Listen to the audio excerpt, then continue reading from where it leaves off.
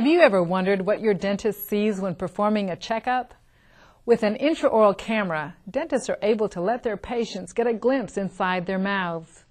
An intraoral camera is similar to a video camera that is small enough to fit into the end of a pen-sized wand. With this device, your dentist can explore the insides of your mouth, up to a magnification of 40 times their actual size. The camera is connected to a recorder and monitor that stores and displays the digital images.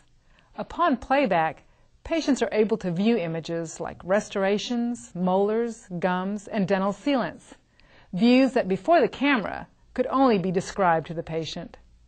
Plus, it helps patients gain a better understanding of their oral health. For the ADA Dental Minute, I'm Dr. Maria Lopez Howell.